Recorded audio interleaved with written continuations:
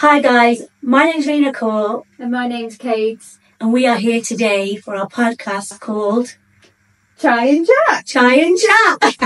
Okay guys, we're back. Did you miss us? Because we missed you. Yeah, Ching, there you go. Ching ching. I've got a question for you, Reena. Yeah. I want to understand like your take on, being an artist in the industry, like your mental health.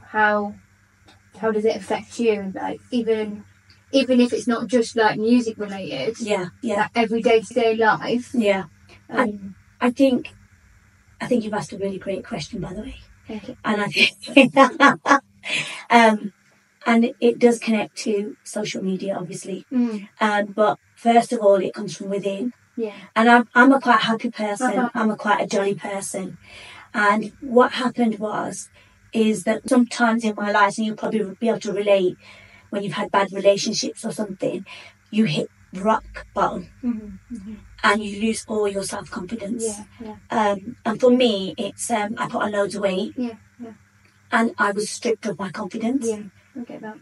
I mean, obviously saying it to you, like you're so slim, and I probably think you wouldn't have that issue. No, but you saying that is like, for me, I obviously when I've been up and down and going through my bad times, when people sit and say to me, "Oh, you've lost loads of weight, you look skinny or whatever," it affects me too, because No I way. know, like I'm not feeling my best, and I can see my figure myself, and I'm like, I don't feel confident. Yeah. So it's the flip side for you. When you said you gained weight. Yeah. Mine is I can drop weight quick and rapid. Yeah. And it affects me too. So Yeah. I completely get what you're saying. But it does strip you from your confidence, doesn't it?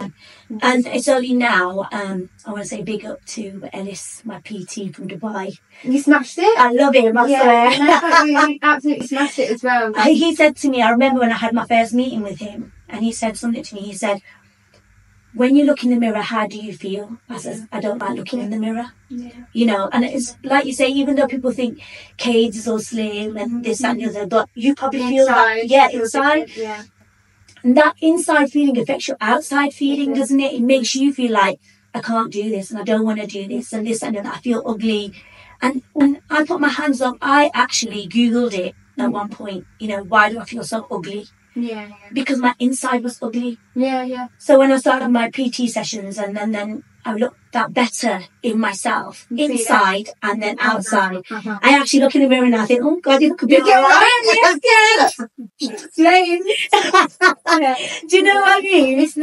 I know when you don't feel it yourself, like you can have me and so many other people around you and say, "You're so beautiful." And I say it to all the time, I'm like, "You're absolutely so just perfect in my eyes." But when you don't feel it yourself, it really. Anybody could tell you that when you, 100%. It's how you feel inside. Yeah. But mental health is something that I've struggled with a lot in my life, to the point where you just don't want to live anymore.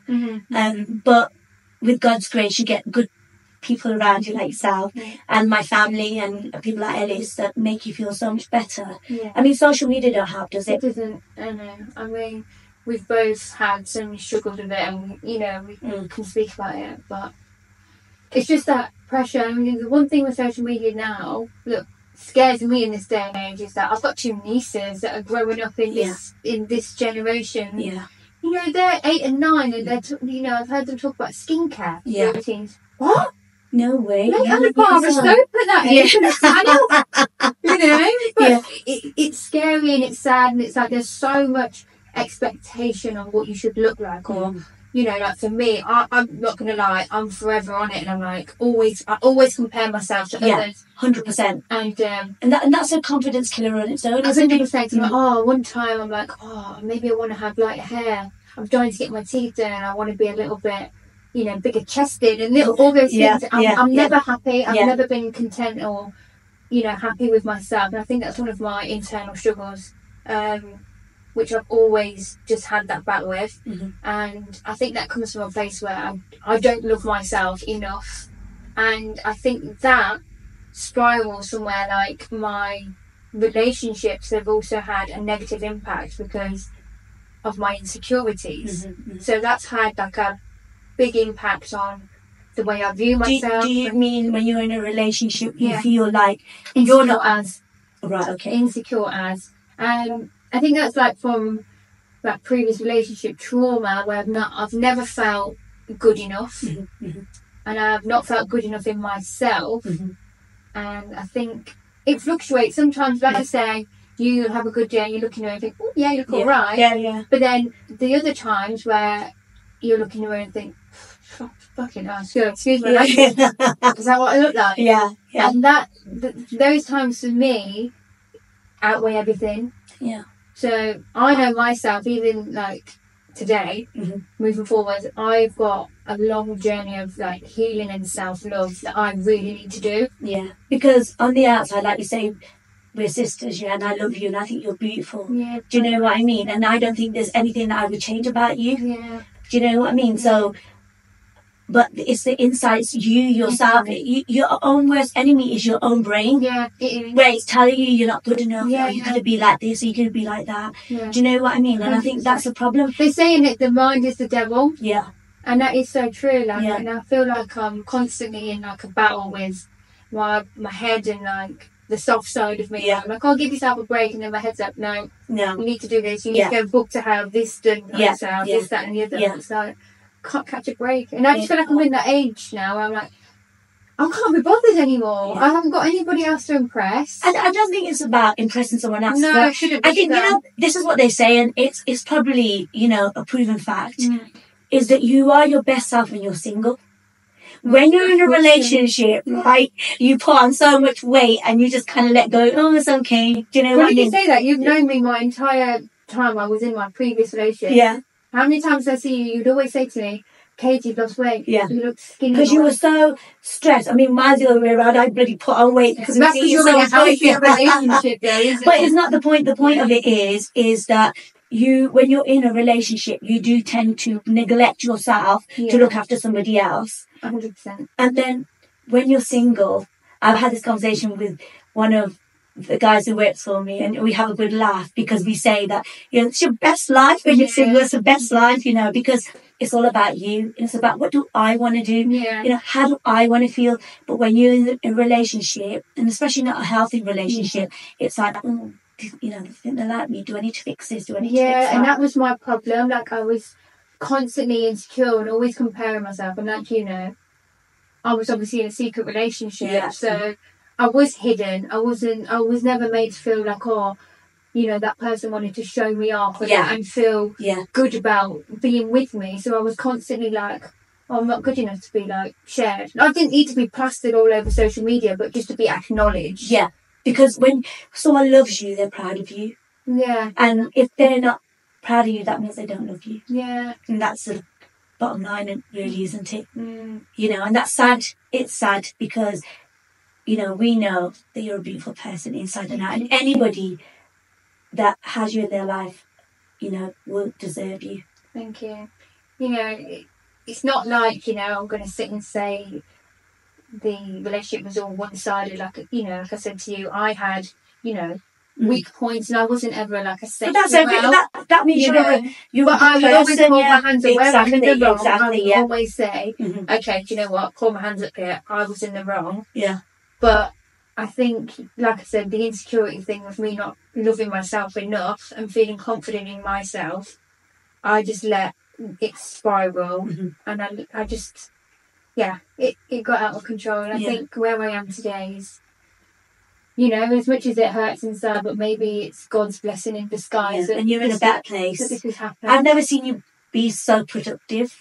No, no. Like, you're doing this and you're doing that, you're doing this, and you've got this big gig coming up soon as well. I know, but I feel like there was a lot of that relationship that just, I was restricted in a way, and I would go up and down. Like, it wouldn't even just be like, oh, because she said. It would be times where I'd just be like, oh, I don't know if I want to be a DJ. I don't know if I want to do it anymore and stuff. But I think about on the flip side, and when I have had my downtime and been on my own, that's the only thing I can actually say I'm actually all right at and good at. You're good and at it's it. like, it is a passion of mine. Yeah.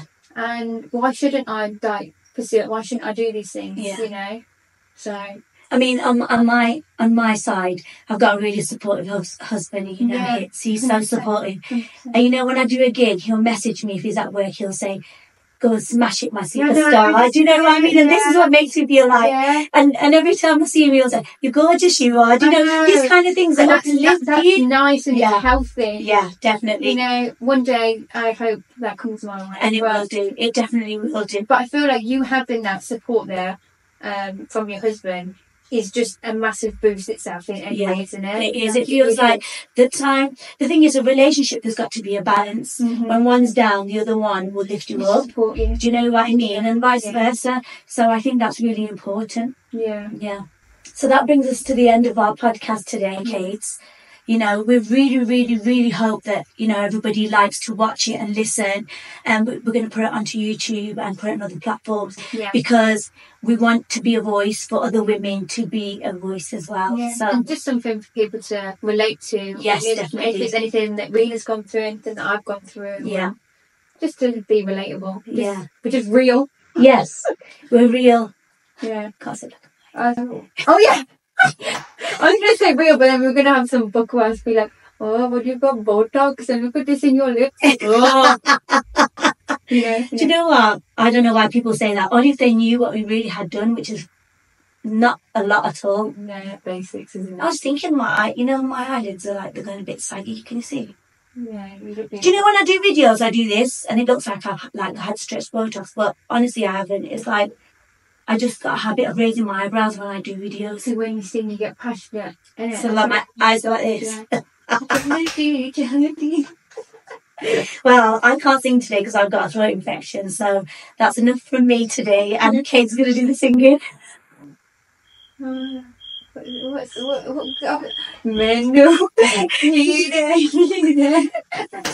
She's crazy Kate. But thanks for watching. Thanks for watching our podcast, and we will see you next time. And please, if you feel that you relate to our video, make sure that you share it with the rest of your friends and give us some ideas of what you want to hear, topics you want to hear, and anything that you've been through. And if you know of any inspirational women that have the passion to be a voice for other women, please let them know that we are open to doing podcasts with others as well. Yeah. Yeah. Excited. Yeah, excited.